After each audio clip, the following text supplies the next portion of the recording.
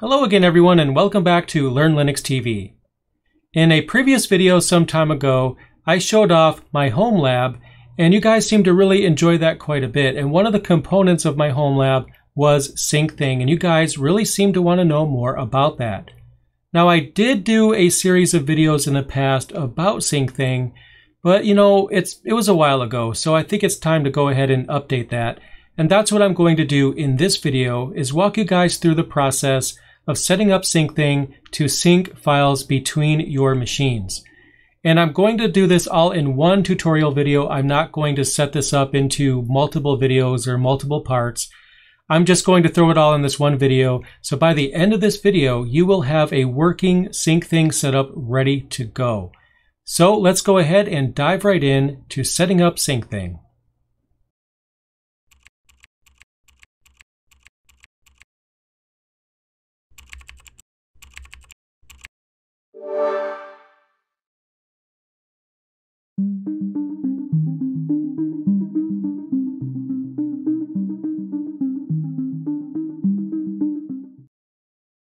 So before we continue, I want to take a moment to talk through the scenario that we will be working through throughout the video.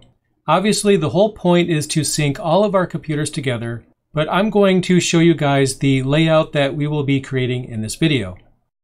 Now, I'm not the best when it comes to diagramming anything, but essentially in this scenario, we have 4 computers. And however many computers you have doesn't really matter, because again, we're just trying to synchronize all of our computers together. So how do we do that? Obviously, the answer is Syncthing. That's included in the title of the video after all. Syncthing will help us get this done, but how will it do that? Now, one way that you can actually set this up is to have every computer sync to all the other computers. And that might look something like this. In this scenario, secondary PC is syncing to den PC, which is syncing to bedroom PC. They're all syncing to each other here. There's nothing wrong with this setup. It's not the setup that I use though. I'm going to actually walk you guys through my setup in this video. But you could set it up this way if you wanted to. But what I like to do instead is to have a central file server. Now obviously not everybody is going to have a central file server in their house. You could instead use your main desktop or your main computer as the file server in this example. It doesn't actually have to be a real server. It could just be whatever your daily driver is. That could be fine. But in this example, what we have is the star topology. All of the PCs are syncing to the file server. None of them are syncing to each other. In my opinion, I find that this way works the best. This is how I've been running Syncthing for several years now. It works great. Now, the way that this scenario would play out, for example, let's just say you are on your bedroom PC and you update a file. That file will get synced to the file server.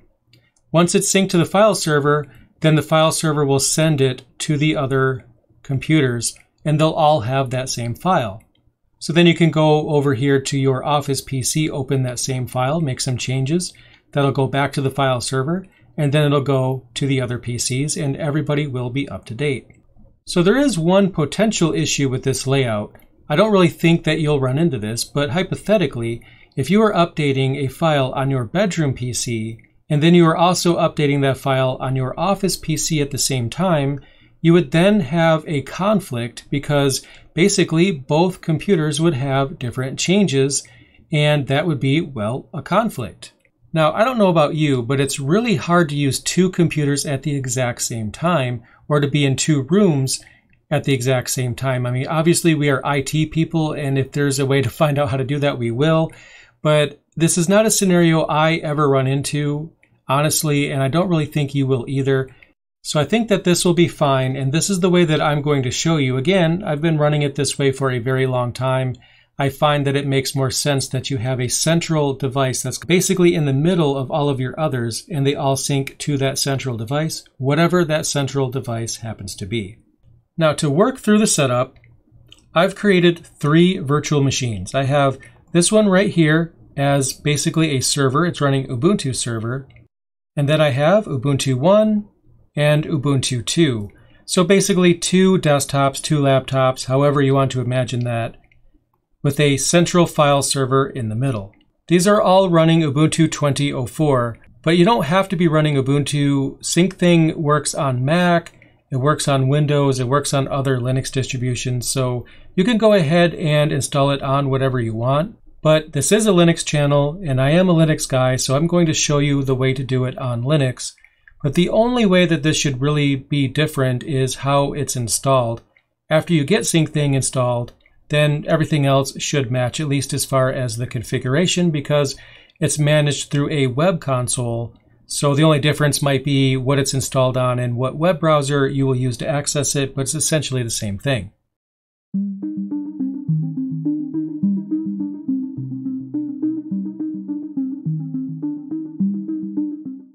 So the first thing we will want to do is open up a web browser. And I'll go ahead and make this a more reasonable size. I'll paste the URL in right here. But essentially what we are doing is we want to go ahead and install Syncthing. So I'll press enter. And if we scroll down here, we have an entire section for Debian and Ubuntu packages. But if you are using something else, you'll need to follow different directions. But I'm going to go ahead and follow through the instructions on this page. And what this is essentially doing is it's basically walking us through adding the Syncthing repository and then installing Syncthing from that repository. Now on Ubuntu itself, if I go ahead and bring up a terminal here,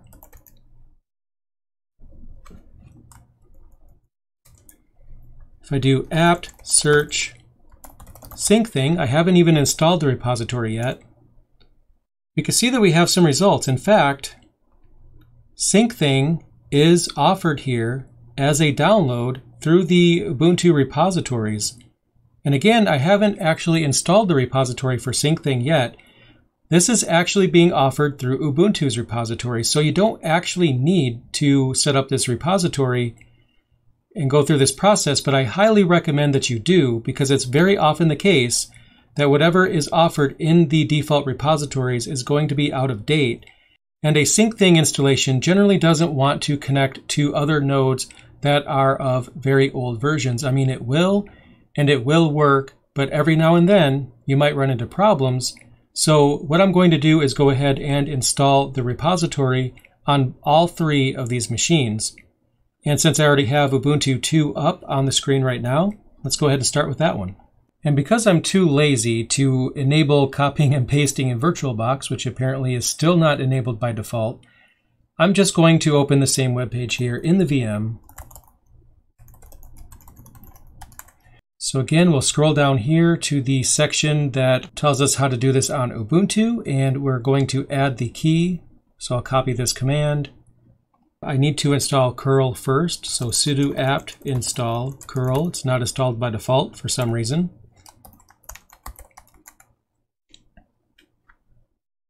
Should be pretty quick. And we're already done. And then what I could do is go ahead and paste in the command that I copied here. And it went ahead and added that key for me. That was pretty easy. So now we're ready to move on to the second command, which we'll go ahead and copy, which is this one right here. This is going to add the actual repository. I'll paste that in and then press enter. That should be there. And just like it says, we are going to do an apt update and apt install Syncthing. You don't actually have to type the -git anymore, even though their instructions say that it'll still work. So we'll simply do sudo apt update and then sudo apt install Syncthing. And this should install pretty quickly. It's not that big of a download. And it's installed on Ubuntu PC 2. I should get that installed here on the central server. I don't have a graphical user environment, so I will type IPA to get the IP address, which I have right there. I will open up a terminal. I'll make the font size bigger for you guys. Perhaps that's a bit too big. What I'm going to do is SSH. The IP should be right there. There it is. I'll type that in.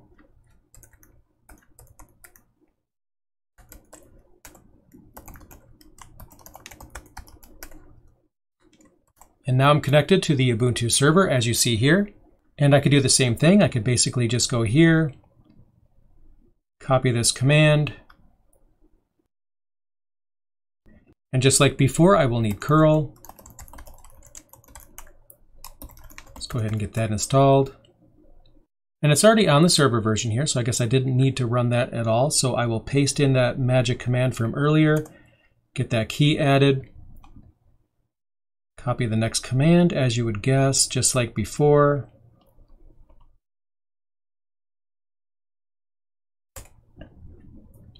Then we'll do sudo apt update, and then I'll just go ahead and do a one-liner for this, then sudo apt install syncthing, enter. And now we have Syncthing installed on the server. So rather than have you watch me go through that again on the third VM, I'm going to go ahead and take care of that off camera, and I'll be right back. Okay, so Syncthing is installed on each of the 3 VMs. So what you'll do is go ahead and install Syncthing on whatever devices you want to go ahead and install it on. And to make it easier, I've connected to each of the 3 VMs in this terminal window. I have this first tab connected to the server. The second one is going to be the first Ubuntu PC. And then obviously we have the second Ubuntu PC in the third tab. So we can go ahead and get this set up.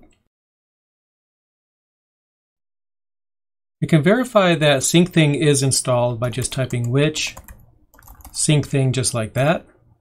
It is a binary in user bin, as you can see here. So to that end, we should be good to go ahead and get started. We'll get back to the video shortly, but I wanted to take a moment to mention my sponsor, Linode. Linode has been my infrastructure provider for well over a year now, and has just recently announced their own managed Kubernetes service. Now you can combine Linode's ease of use and simple pricing with the infrastructure efficiency of Kubernetes.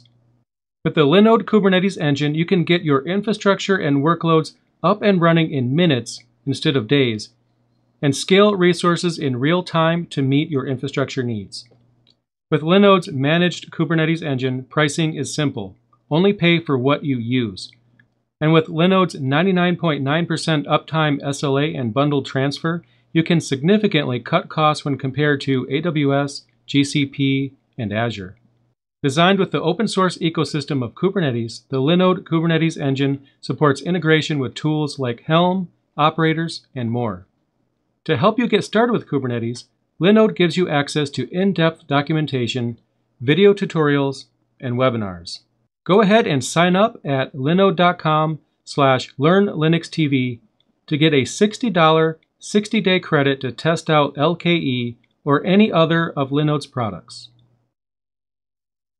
I really appreciate Linode's continued support of Learn Linux TV, so go ahead and check them out. You won't regret it. Now, let's get back to the video.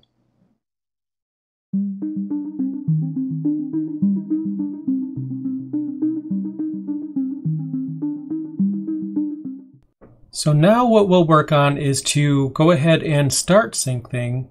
But before we do that, I think that it's better to go ahead and set up a systemd unit that will automate the process of starting Syncthing for us so that we don't have to worry about it beyond the initial time. And to do that, we can go ahead and navigate to this website. This is basically the GitHub page for Syncthing. Specifically, this is the Linux systemd section. And I'll have a link to this in the description down below, so you can go ahead and go to this as well. And we can use this to go ahead and make it start automatically. So what we'll do is go to System right here, and we can see that we have syncthing at.service. So I'll click on that, and we can see the actual service file right here.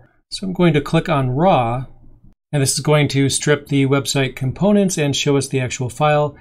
We're going to need to go ahead and download this, so I'll just do wget, then I'll paste in that URL, press enter, and we have it. And just to make sure, there it is, and we can cat the contents of that file to make sure that it matches, and it does. And again, all I did was just copy the URL on this page so I could use wget to download it. So I'm going to do the same thing here. And also the same thing here. And with that, we have this service file downloaded on each of the 3 VMs. That's pretty cool. So now that we have the file, we need to go ahead and move it where it can actually be found by system control or systemctl, which is the command that you use, if you didn't already know, to manage systemd units. And what we'll do is sudo chown. We want to make that owned by root. And then we'll do sudo move. And we'll move that file to /etc systemd system. Press enter. And then we'll do sudo systemctl daemon reload. Just like that, and I'm going to go ahead and repeat that on the other machines. All right, and that should do it. So now we can actually check the status of the unit with systemctl status, syncthing, and then our username.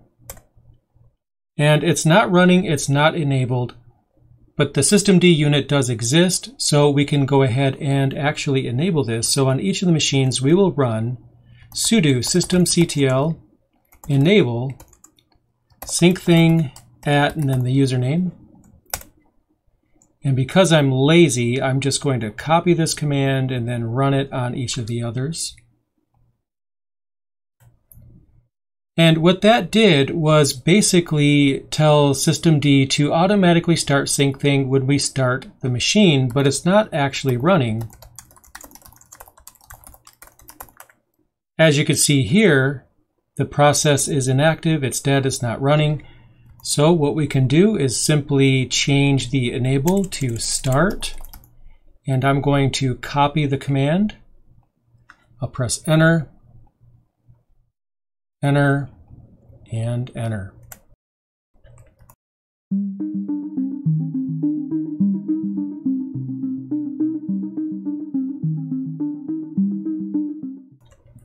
Now, if I switch up here to one of these VMs, I'll just use this one as an example.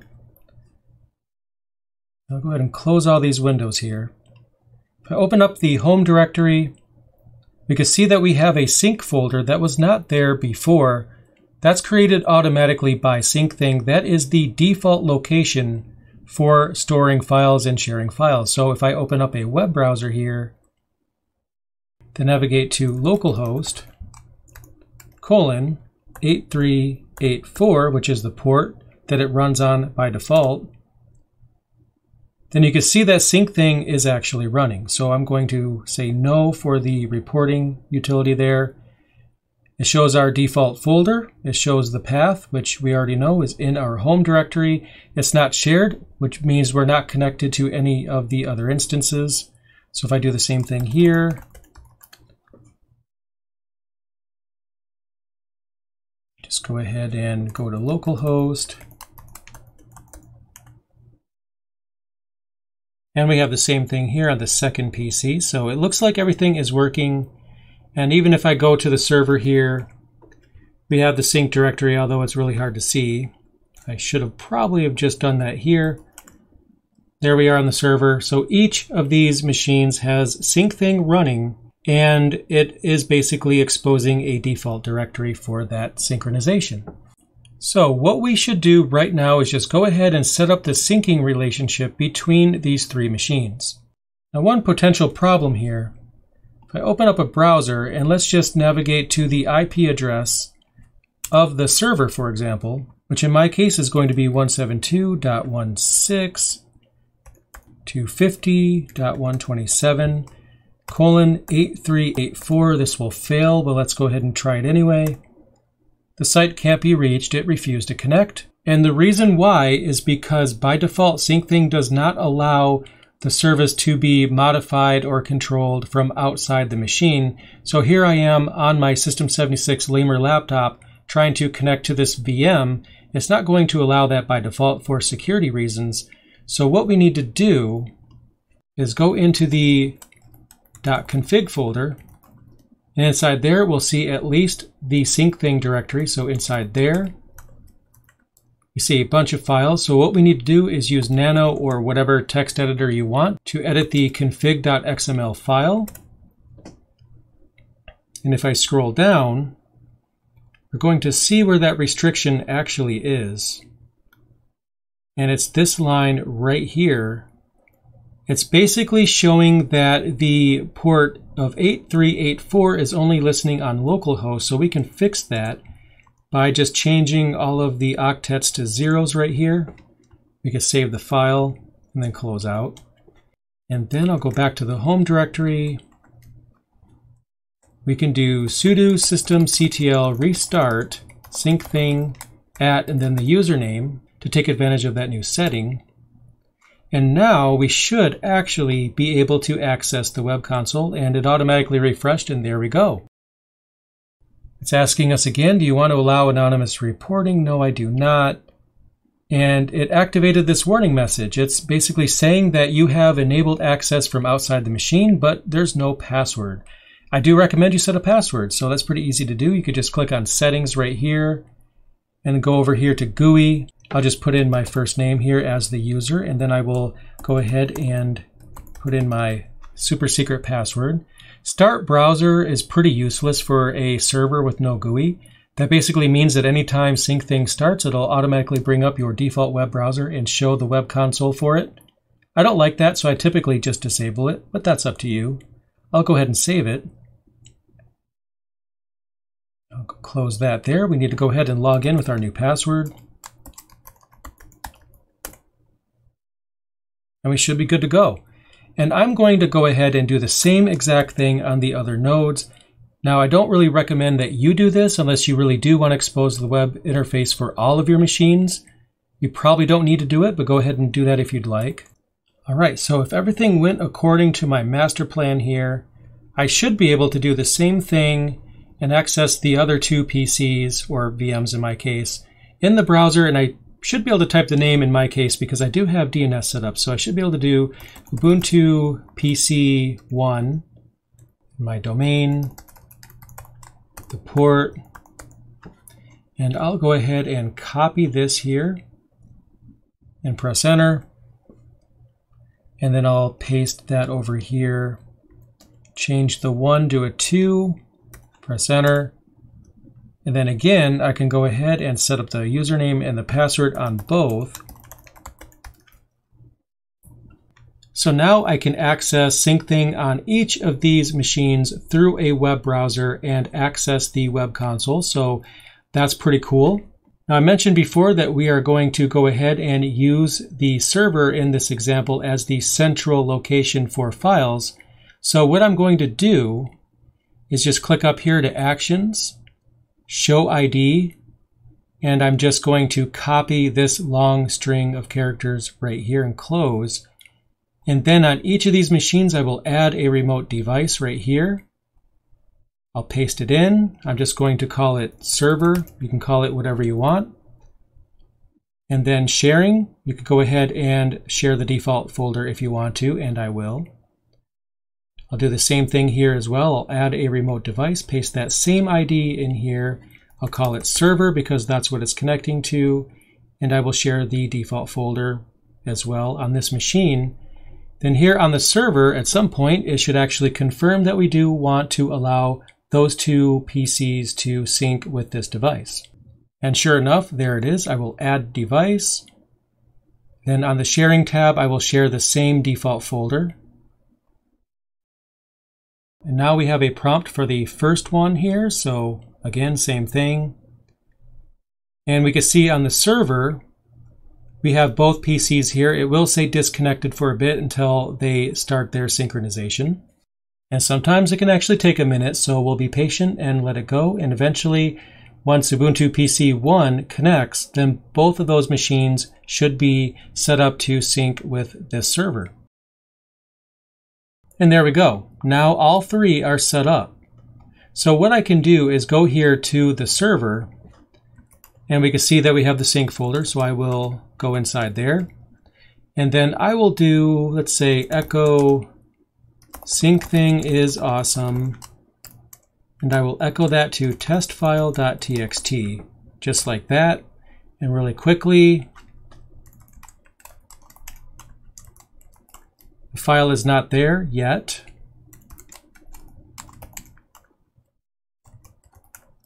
But it is here already on the second PC. I was trying to be faster than the sync process here.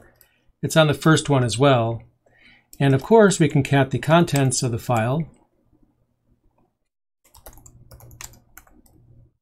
We can see that it is the same file, but what I could also do is echo, and so is Linux, with a double greater than symbol to the test file to add another line. Now we have those two lines there. And let's see if it's already synced. It hasn't yet. Has it synced to the server yet? It did. And did it sync to the first PC? And it did. And then I'll go ahead and remove the file altogether. And then we'll just double check. It usually happens pretty quickly. And I'm impatient, so I'm just going to hit LS over and over again. And it's gone. And is it gone here? It is. So you can see that the synchronization is actually working between each of these machines here, or virtual machines in my case. Syncthing seems to be working just fine. Now there are a few other options that we could consider here. So what I'm going to do, just go back to my home directory. We have some directories that are created by default on Ubuntu. For example, we have documents. We don't have that by default on Ubuntu Server, but we could simply make that directory just fine. And it doesn't even have to be the same name. And we already have that folder here. We already have that folder, whoops. We already have that folder here. So I'm going to use documents as an example. And then we'll go ahead and add that to our instances here. So for the server, I'm going to add a folder. I'm going to call it documents. I usually just make that the same name. And then it asks for the folder path. That is the folder path for that. So I'll click Save. And then I'll edit this shared folder right here. And when I click on Sharing on the server, I see the nodes that are synchronizing with the server. I could simply check the boxes next to all the nodes that I want to also receive that folder as well. I'll click Save. And then at some point, each of these two PCs right here, VMs, whatever, will get a notice that that is available. And it usually happens within a minute. And it looks like we already have a message here. I could tell by the black exclamation mark. And sure enough, it's basically saying that server, which is what I cleverly named the server, wants to share folder documents. So I'll click Add. And then we can go ahead and choose a path. It's going to default to the name, and it's showing the correct path right here. That's pretty cool. I can go ahead and simply save to go ahead and create that relationship.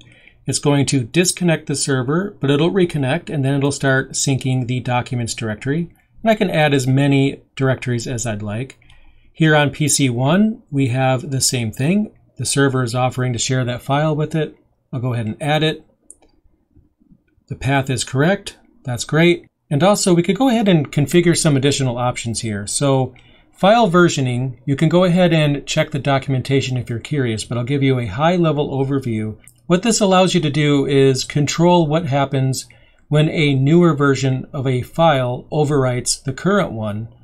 By default, the shares here have no file versioning set up. If we click on this, we have several different options. If you click the Help button here, it's going to go over the different scenarios here and explain what each of these options do. Now, what I like to set up and what I'll show you is I like to do staggered file versioning, which basically allows me to keep all versions of files up to a certain point. I'll just set it to 30 days, for example, so I can go back to previous versions of files. And I highly recommend this because if you have very important files and something gets deleted, then you're pretty much out of luck if you don't have something like this enabled.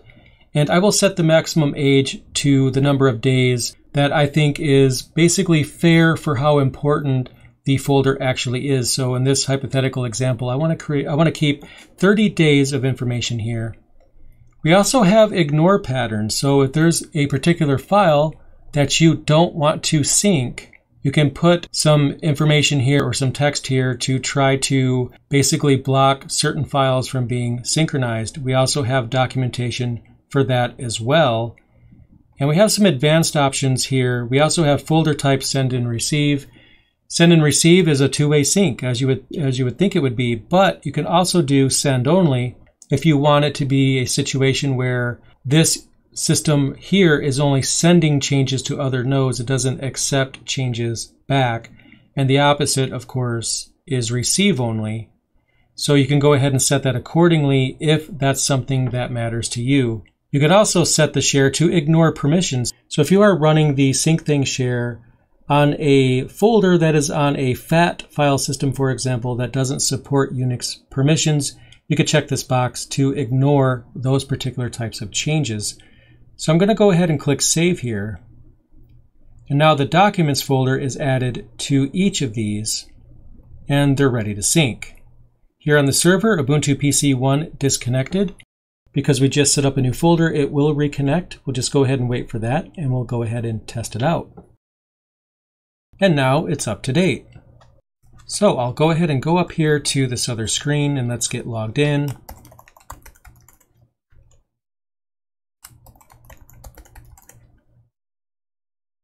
And I left it on the Syncthing window here, so it's basically asking me to log in. No problem. Go ahead and do that. I'm going to go ahead and save that. And this is basically out of date here, probably because I left that open. I'm going to just refresh the page and make sure that everything is clean. And it is. So if I open up the file manager, we still have our sync folder here. And this documents directory was already there. And you can go ahead and set up all the other folders as sync targets as well if you'd like, even the desktop folder if you'd want to do that. But in the documents directory here, I can go ahead and create a new folder, for example, call it test, just so we have some kind of change. And then I can watch here on this one, I could watch those folders actually get created here as well. And there they are. And if I go ahead and delete test, I should see that one get deleted here. Let's go ahead and see if that happens. And it just did. And that's pretty cool. So now what I'll do is just open a terminal. I'll just echo test to test file. I'll call it test file 2, although it doesn't really matter. It's the only one. And we have that file on the first PC, and let's just see if it gets added here. And there it is. So I'm going to go ahead and open that up with the text editor.